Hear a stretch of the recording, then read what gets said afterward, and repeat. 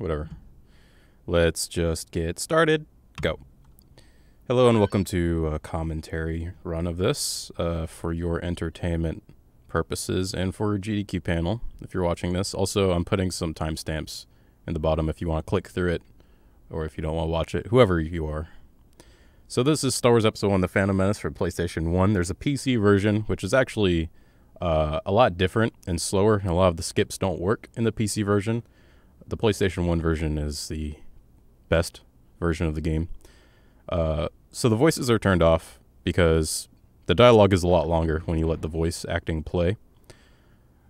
So just jumping right into it. So here's the first room. So starting right off the bat, you go out of bounds right here. There are two places to go out of bounds in this room, but that one's the most consistent. And there's a drop right here. You have to drop and land on that little ramp. And you can't jump out of bounds because you'll die because of fall damage. But by dropping out of bounds right there and just entering this hangar, you bypass a lot of the first level. A lot of fighting, a lot of button pushing. And the enemies in that hangar don't spawn. There's like some ships. Also, there's a skip. So it's hard to commentate this live because so much is happening, but yeah, that's the first level. Extremely fast. Two big skips that are really only possible on the PlayStation version. These do not work on the PC version at all. So, I'm already out of breath.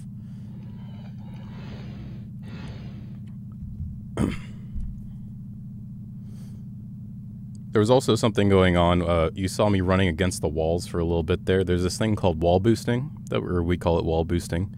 If you run at an angle along some walls in the game, you just go really fast for no reason. Don't know why it happens. PlayStation 1 things. But wall boosting is in a lot of parts of the game. It's just a very minor optimization, but there's no reason not to do it. So here we are in the swamps of Naboo. This is where we see Jar Jar Binks for the first time. But there are two Jar Jar skips in this level. And we will see those momentarily.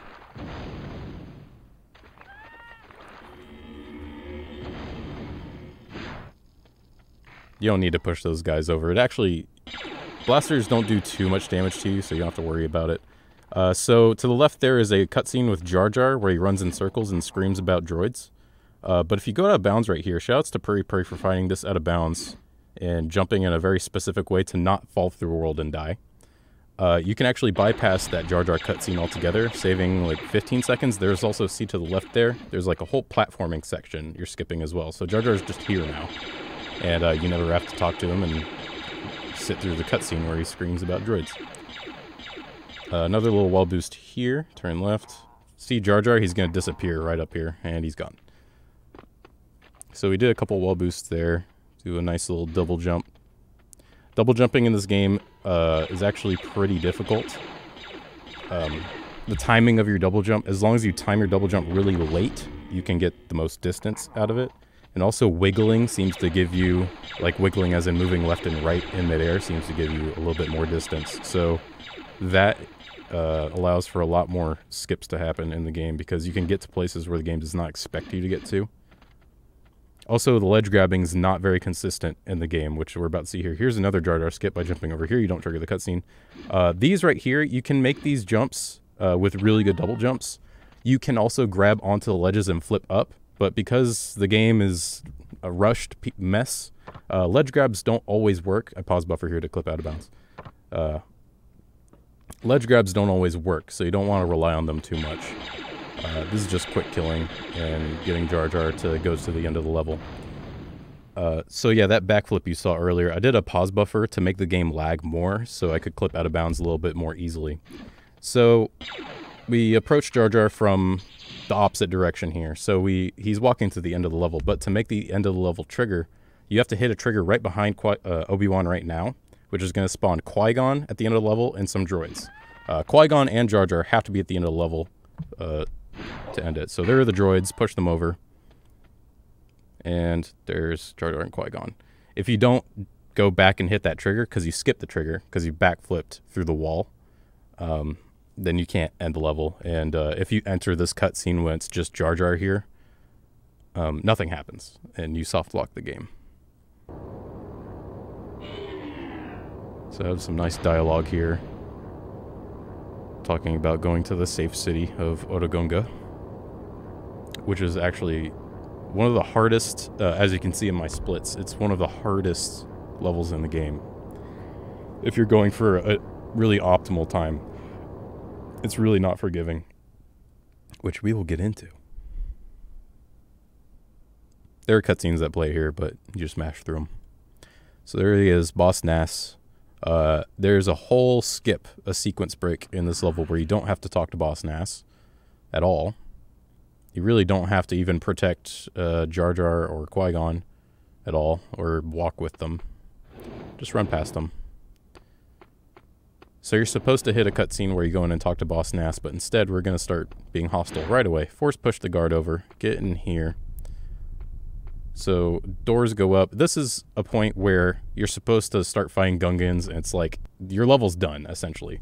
But you can clip through the floor right there if you jump in a certain way, and I pause buffer to get some extra lag so I can clip through the floor. So by going to that tunnel right below Boss Nass's room, you just circumvent that whole cutscene, and you don't have to worry about Gungans fighting you and Qui-Gon and Jar Jar.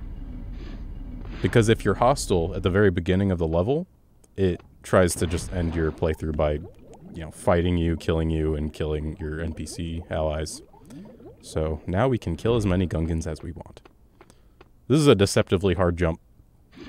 That's one of the jumps that I was talking about, where if you have a really late double jump, you can actually make that. It's just a small optimization. You could take a slower way over those pillars, but, obviously you want to go as fast as possible. Turn around here while this elevator is going down to reduce the amount of lag you're getting. It's kind of like, it's kind of got the GoldenEye effect. Like, the more you're looking at, the more the game will lag. So you want to look at the least amount as possible, if you can ever help it. This is one of the few rooms you have to do intended, because it's an elevator that goes up. This tunnel was the elevator that went up, and they can cross it. Kill this Gungan. He wants to talk to you about stuff, but if you kill him, the door just goes away.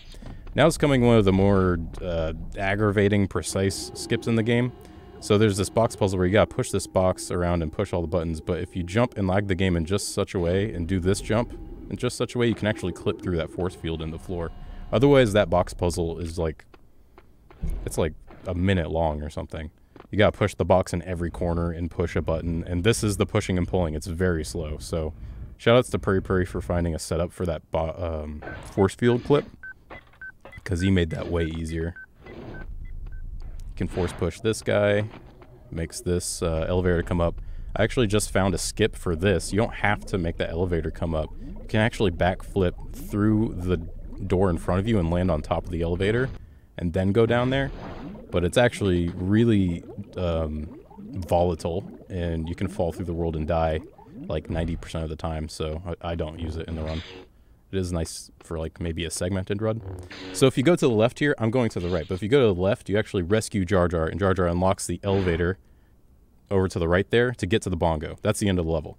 But there's this really hard goddamn clip where you just jump straight in and you talk to Qui-Gon, and you never rescue Jar Jar. It's a Jar Jar skip. It's a completely awesome Jar Jar skip. Saves a lot of goddamn time, but it is incredibly hard to do, mostly because of it's not getting out of bounds and then jumping. It's clipping into the room with the bongo is actually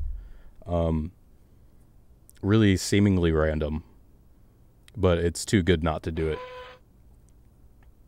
If you were to pick this game up, I would recommend going and rescuing Jar Jar for your first, your first runs of the game. So here's one of the coolest levels in the game, Gardens of Theed. Not only because you get to see Jar Jar fall off a bridge and say, ouch time, but there's that tank over there. And normally you'd have to run through the level, like go down into the water, but the tank blows up the pot. We can jump over here. We're avoiding triggers to make this pillar not fall, but by using that pillar, we can actually just completely go to the end of the level. But there's two gates in the way. So we stand on here, let the tank shoot us, jump up off the debris, and there's the end of the level. Actually, when you're across that bridge, even if you mess up that jump off the debris when the tank shoots that little pillar you're on, even if you mess that up, there's still two levers you can force push that are right near the end of the level there. But yeah, Gardens of Theed, one of the coolest levels in the game. Followed up directly by one of the worst levels in the game. This is a very long escort mission, and there is tech and there are optimizations in this level, but it's one of the levels where if you were to learn this game, the most can go wrong. There's so many things that can immediately end your run. It takes a lot of practice, but when it goes fast, it is actually really fun. Believe it or not, it's just really hard to get down. Luckily, I'm very good at it, so I'm just going to toot my own horn there for a second. I don't even know why we're rescuing her, because this is not the queen. This is one of her decoys, but whatever. It's like a need-to-know basis secret, I guess. So this is the first level where we are going to use Infinite Saber Glitch. And then Infinite Saber Glitch works almost exactly like it does in 3D Zeldas. So once we push this box and get up here, we're going to do it. So by swinging your lightsaber and falling off a ledge, you keep your hitbox out for your lightsaber. And Obi-Wan's strongest attack is the jumping, landing, spin attack right there. So now we have Infinite Saber Glitch. So anything you just kind of run up to, that droid just exploded because we have Infinite Saber Glitch. Also, here's Obi-Wan with a rocket launcher, which is probably the best thing ever. So we're going to use Infinite Saber Glitch. It makes a lot of the fighting in this level a lot better. As you can see, you can just run up. I also like to call it the realistic lightsaber glitch. And it doesn't hurt the queen, luckily, so you can just run into her. The only thing you can hurt the queen with is explosives, I believe. So if I swing my saber, I'll lose ISG. If I load a game, I'll lose ISG. And something else will make it go away. You shoot the tank there because there's a little droid working out behind there. You can see his corpse for a second there. But by doing that, you get the tank to move out immediately and press that button, which is a fast way to do this courtyard. And here's a little alleyway where the queen waits for you to clean stuff up. You can kill things really quickly. And here's the reason why we got the missile launcher. Send a force push down there. We actually need to kill these droids down this hallway, and the missile launcher does that the best. The reason we do that is because the queen waits in this room right here, which would be totally fine, and we kind of glitch her AI out. She'll run out by herself. But if enemies ever hit the queen, she kneels down, says help me, and she waits there for about 11 seconds. And those droids that we killed, they can actually shoot the queen through the floor, and it will make her stall there and waste a lot of time. So you just shoot them with a missile launcher, so there's no risk of that. Here's a jump. You're supposed to climb a rope over there to the right. You might be able to see it. But with a perfectly angled jump here, you can actually ledge grab that balcony. And you gotta kill this guy because he will kill the queen. So there's a nice little skip. Press the button. And there is a backup if you miss that balcony jump, because ledge grabbing is really inconsistent. Even though it's a completely intended mechanic, it's very inconsistent. There is a backup door clip to get into that room. Run into these mines so the queen doesn't touch them. Kill these dudes. You still have Infinite Saber Glitch. Every time you pull out your lightsaber, it's working. Here's a nice little... just send a force push and skip whatever platforming it wanted you to do to find that switch. And now we wait for the queen. And there's a little trigger up here that will spawn some droids behind the queen, and you have to kill them, or else the queen won't move. And this is the rest of this is just all optimal killing while trying to not get the queen hurt. You have to hit that turret with Infinite Saber Glitch to get the queen to continue coming. Kill all these droids, or the queen will not continue going. You see there's a trend here. There's a lot of things you have to do to make the queen keep goddamn going. I just recently started using flash grenades at this part, because some droids, you just want to kill like big pockets of droids at the same time. Flash grenades do that really well. And just run to the hangar. The queen, I already know the queen is running to the next spot I need her to be in, so I'm just cleaning up the hangar. This is the last part of this mission. And that is Escape from Theed. It is the hardest level to learn, but when done quickly, it looks like nothing's going wrong. I think I actually golded on this in this run. Yeah, wow. That was really good.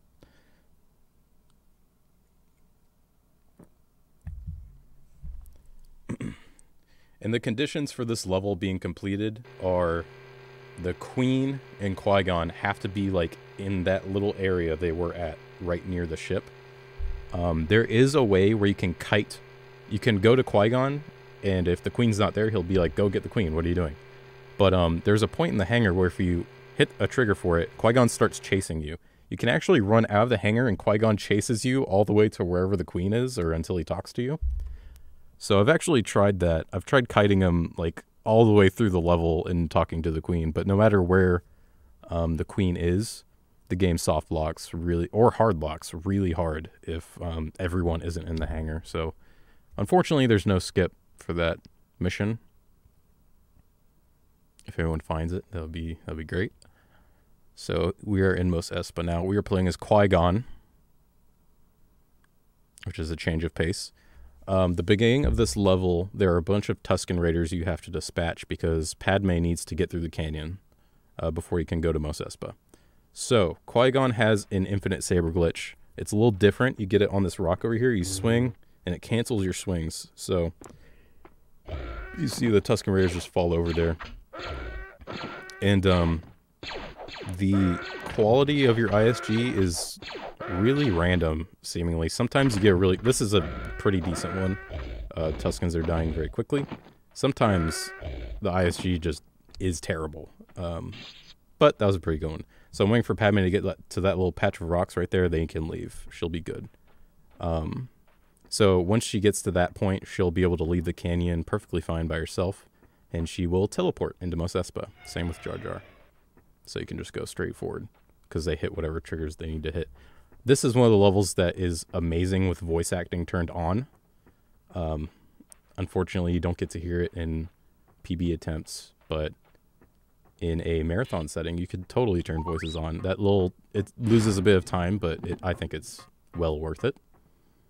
There are some good memes to come from the voice acting of this game.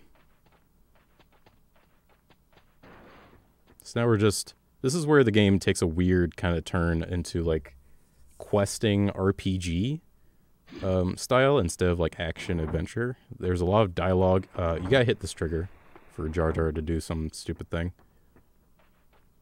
And now we're chasing Anakin. Getting put on some FBI list. Jump over this guy because he wants to punch you in the face. Here's Shmi. She blocks you from talking to Anakin, but you can give her the old Shmi push. I think the way that works is you wall boost a little bit and you get past her. So now we talk to Anakin, just do some optimal dialogue. And now you get to chase Anakin through a junkyard. Follow me. Come on. And he tells you you're awful slow for a Jedi, even though you get to this point and you have to wait for Anakin. And he zips around like a speed demon. If you go on that bridge too soon before Anakin goes over that bridge, you soft lock the level. So you gotta be careful, you gotta wait. I fell off there because I'm terrible. And you're just chasing Anakin around because they had to add a platforming section to this level, I guess, for some reason. So now you're going to trade a Naboo fusion coil to Watto, which we got in the last level. I didn't point it out, but we grabbed it along the way. So now we're just getting more pod racer parts for Anakin. That's the whole point of this level. So now we gotta go get Jar Jar to go to where Anakin and Padme are to make sure we can finish the level. It's one of the requirements. So here he is, pipping himself out to some elephant dude. The music elephant dude. I forget his name. Max Rebo? Is that his name? I could be wrong. So Jar Jar's heading back now, and the last thing we have to do is get a coupler or something. So we're gonna murder this guy. Which will spawn this part here, servo control system. Now there is a timer going down now after you murder anyone in the level, where Anakin won't talk to you anymore because he won't talk to a murderer like you. But as long as you talk to Anakin before that timer like kind of hits, you're totally good. But if I had waited like 10 seconds longer, Anakin will not talk to you and you soft lock the level and you have to restart. So you gotta be a little bit careful there. The reason you do the jump attack on that guy is because the jump attack one-shots him. If you were to just hit him with your lightsaber, like, once, he'll run to a guard, and it makes everything a lot more complicated, and you might hit that timer before you can talk to Anakin. So the jump attack just one-shots him, and it's fast. Mos Espa Arena, this is one of the coolest levels in the game. There are 2 mini-bosses and a lot of cool skips. So here's a easy little clip with a roll set up, Ocarina of Time. And here is another little clip. This basically skips a whole kind of side quest where you gotta mind trick a Twi'lek dancer girl into walking you into whatever area this is. So this is the first mini-boss. We go into Jabba's pit. Those are the 50 chicken nuggets that Watto wants for you to bet on the pod race. They're 50 peggets. They're gold coins or something, but I like to call them chicken nuggets. So you tell Jabba, I won't do the thing, I won't entertain you, blah, blah, blah. No matter how you do it, you have to fight the mini-boss, so you just pick the fastest dialogue options. So you take the 50 chicken nuggets, and here's the mini-boss. He comes out of this room, and the way we fight this boss is Qui-Gon's attack combo actually keeps him from coming out completely, at least to a certain point. So we can kind of block him from getting to the point where he starts his, like, boss AI. So he's just doing this walkout animation. If you do it just right, he never fights you, which is great. If you take no damage, which that was a good fight right there. If you take no damage, you actually save like 4 or 5 seconds later on because you need full health for a boss later. Here's a door clip that skips a side quest where you have to get 2 guys drinks from the bar. It's complicated. All you need to know is that you can fall through the world in a lot of places out of bounds, so you gotta jump in a very precise spot. In a marathon, you would save here, absolutely. And I can't believe I messed that up. The hard part is getting onto this vent. This part is the easy part, so that was not that great. It's not too bad, though. So here we give Watto the 50 chicken nuggets.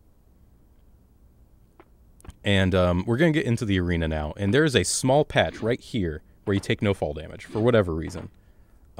If you land anywhere else, you will die. But this is a very quick way of getting into the arena. Otherwise, you have to do another side quest to do something. So here's the pod race. Here's Anakin, this little lizard monkey. He stole Anakin's ignition capacitor. And right here is a point where you could go to the right to get full health, but I took no damage during the fight. So you could either get that full health if you took a lot of damage, but right near the second mini-boss, there are 2 small healths you can also grab. But also we grabbed the flash grenades, which are in the film, if you remember. It was a deleted scene.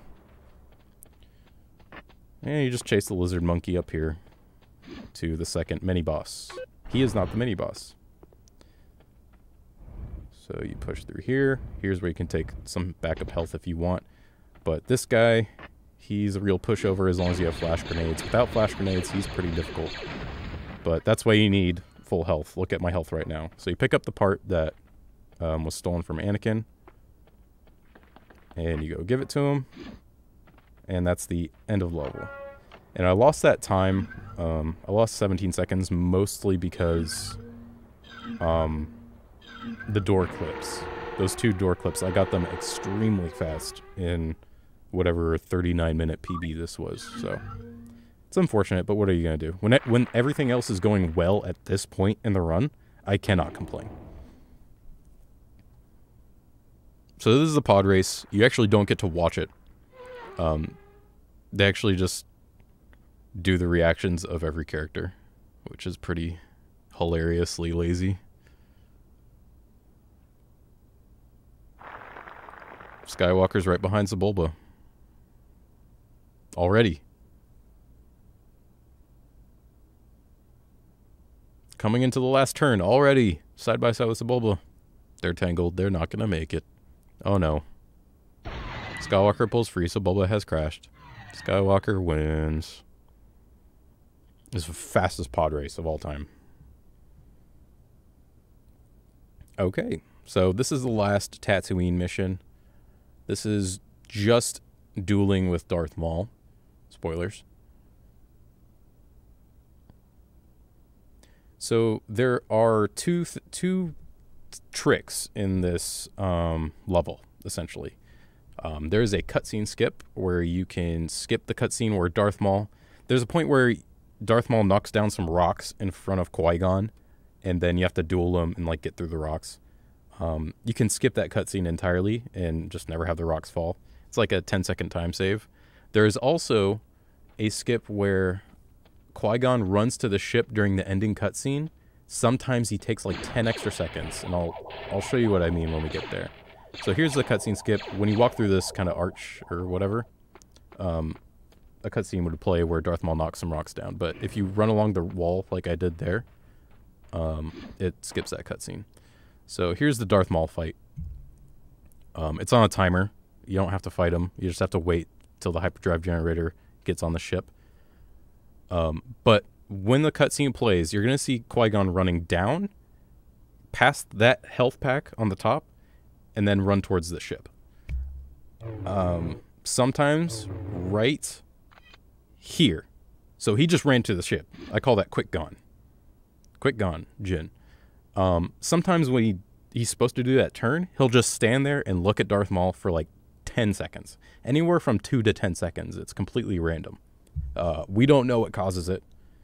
It is a nice time save that you just are blessed with sometimes. Maybe somebody can figure it out.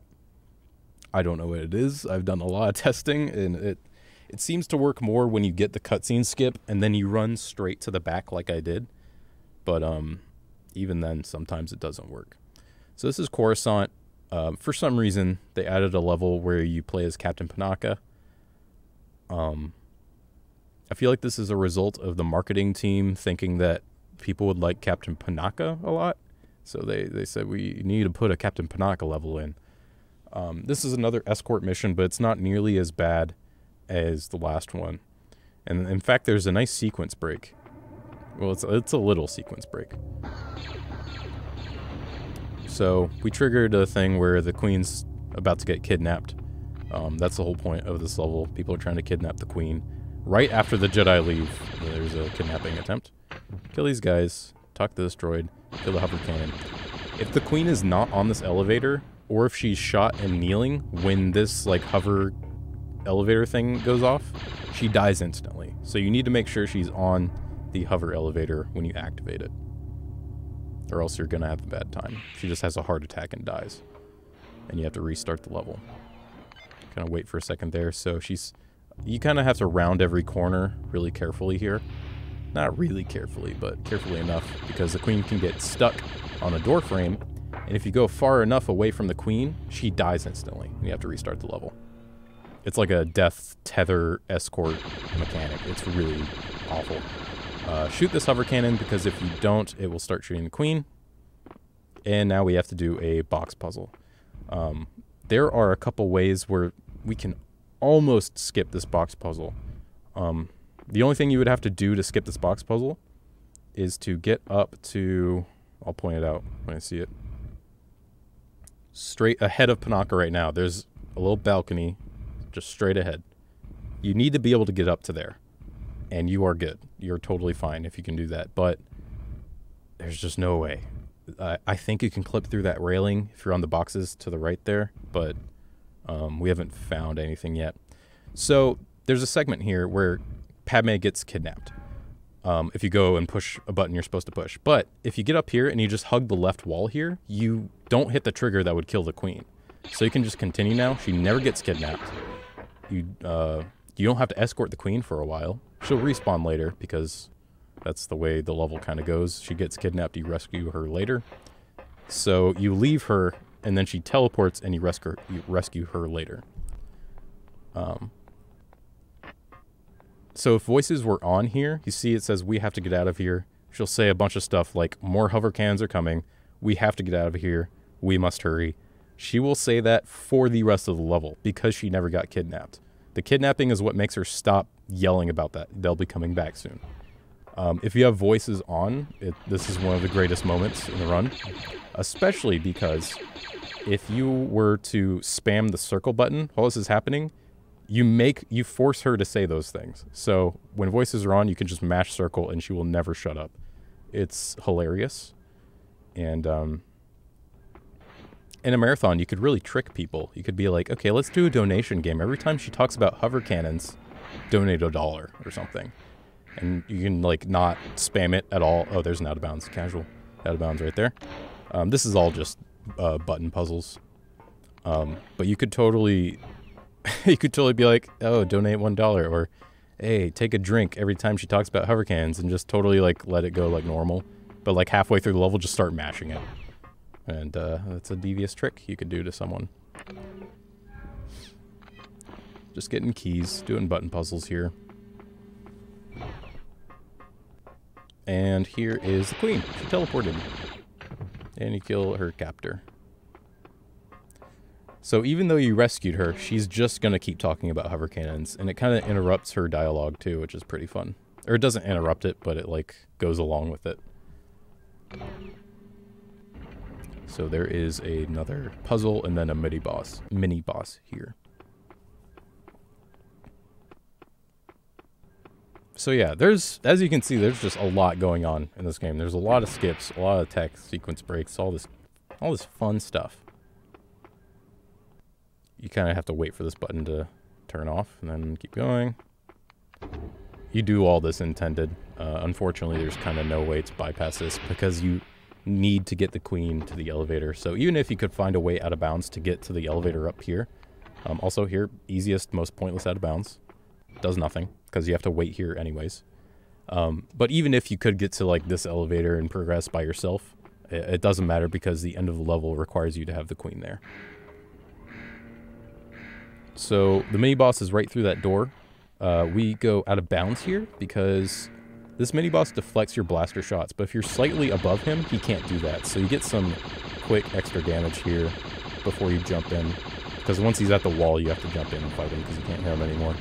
So to counteract the fact that he deflects your blaster shots at you, you kind of want to jump back and keep re-angling yourself to hit him. That was a pretty good fight. And I kind of walked through that doorway in a weird way to make sure the queen didn't get stuck on any door frames. So now we're taking a very long elevator. I don't know why this elevator is here or why it's so long, but it's like a 35-second elevator ride where she just keeps talking about hover cannons. More hover cannons will be coming. It's a real treat. It's a real treat when she talks about hover cannons and such. Doing runs with voices on is just a good time. And there's the end of the level. Right there. And that was a gold split. That's what happens when you get quick gone. The quick gone in the last level. And just a good boss fight, I guess. Good boss fight in this level. So here's some political talking with Senator Palpatine. And every once in a while, Padme will interrupt and talk about hover cannons.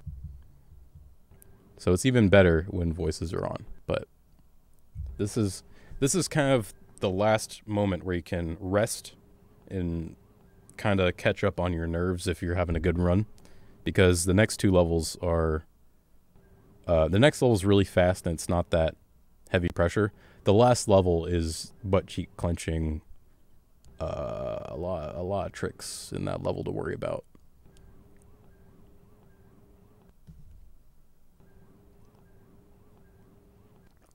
Okay, so that's enough of Captain Panaka. Assault on Theed is a multi-segment level where you play as Obi-Wan and Padme. You start off as Obi-Wan, you go into the hangar, and it plays a cutscene where you face off with, or you meet Darth Maul, essentially. And then you play as Padme, then you have to play as Obi-Wan, then you play as Padme, and then as Obi-Wan. It's a very long level. But if you walk into this hangar, Obi-Wan normally gets pulled into the cutscene, but if you hold force push, you never get pulled into the cutscene, so you're free to walk around the hangar, and there's just an out of bounds right here. So you can run here, and over here is one of the segments where you would play as Obi-Wan in one of the like later parts of the level, and right over here, for some reason, there's an end level trigger, and you just jump right into it. So that's a very long level, just completely circumvented because holding force push prevents you from getting pulled into cutscenes. Isn't that nice? Isn't that neat? So here's the final battle. This is another level where you play as Padme, Obi-Wan, Padme, Obi-Wan. No, I think it's Padme, Obi-Wan, Padme, Obi-Wan, Padme, Obi-Wan. It's another one where there are like multiple transitions between characters. But here's one out of bounds where you bypass one of those transitions entirely. One of the Obi-Wan levels. By pushing this box over here, there's an out of bounds you can get. It's hard to get first try because you kind of just rub against the wall and hope you get this like good kind of, see how she kind of like nudges over. You gotta just get a good lucky thing. Run out of bounds, go into this room, and we've bypassed an Obi-Wan segment. Actually, we're just going straight to the final Obi-Wan segment now. So you remember this part of the movie. This is where Padme gets a light repeating blaster and just runs through a bunch of battle droids and droidicas. Also, I like how Padme earlier, when you're escorting her, she gets shot by one shot, she kneels for 10 seconds and said, "Sorry, a blaster just grazed my shoulder." But here she's just like, "Oh." So I think that's very funny. You're just doing keycard things. There's a keycard floating in the sky, just like in the movies. And do this last jump. This is actually a butt-clenching jump right there. A really sweaty jump. It's a little harder than it might look. It's not hard, but in the moment it's hard. So here we are at the final Obi-Wan segment. Casually, there's a bunch of other parts of the level where you're playing as Obi-Wan, but it just plops you here, and it actually doesn't spawn a bunch of droids that are supposed to be walking along these catwalks. So that's nice. It's just a nice little benefit. So up here, there's going to be a little window, a big open window to the left. You'll see it immediately on the left here. We can actually jump in here and bypass number one, a box puzzle Obi-Wan has to do. That is a nerve-wracking jump, by the way. This jump, though, this is a good setup by Puri Puri. Shouts to him. You actually have to do this jump in this exact way, because if you jump too far to the left there, right here, if you're too far to the left, you hit a cutscene, you hit a trigger to play another Padme segment. So that whole jump, number one, it skips an Obi-Wan puzzle, Obi-Wan box puzzle, and number two, it skips an entire Padme level. So once those two jumps are done, you are almost home free. All you have to do is fight Darth Maul. Fight Darth Maul. And you'll see what I mean in a second. Obi-Wan still has his blaster, he has his missile launcher, and whatever other weapons you have. Unfortunately, none of them are effective in the Darth Maul fight. I wish they were, but Darth Maul is kind of designed so that the lightsaber is the best thing to fight him. So now you run down here. The pattern in which you have these doors is seemingly random. I got a bad one because the doors closed right before I got to the cutscene, but it is what it is. I have killed your master, and now it is your turn to die, young Jedi. You remember when Darth Maul said that? So we're going to go fight Darth Maul. Just kidding. We're going to run past him and get an infinite saber glitch and just stand on him. So he zaps you a couple times, but it's totally fine. And he is locked here. His AI is completely baffled as what to do. And you can see his health is just draining and draining and draining. And backflip, and that's when time ends. There you go. And that is Star Wars Episode 1, The Phantom Menace. This was a deathless and saveless run with saves, like safety saves for a marathon's sake. This is about a 48-minute estimate. On average, it's like a 44-minute run with saves and with voices on. It's about a 44-minute minute run. Without voices on, it's probably like a 42-minute run. Voices actually add a lot of time. But it's, you know, it's kind of worth it, in my opinion. So, yeah, there you go. If you enjoyed that, you're welcome. Subscribe. And I don't know if I should advertise my Twitch, because YouTube apparently bans channels who advertise their Twitch, so don't even try to search for my twitch.tv/Saintmillion. I don't advocate it. I don't do it at all. But thanks for watching. I hope you enjoyed. Oh yeah, I also have to show you the in-game timer that this game has.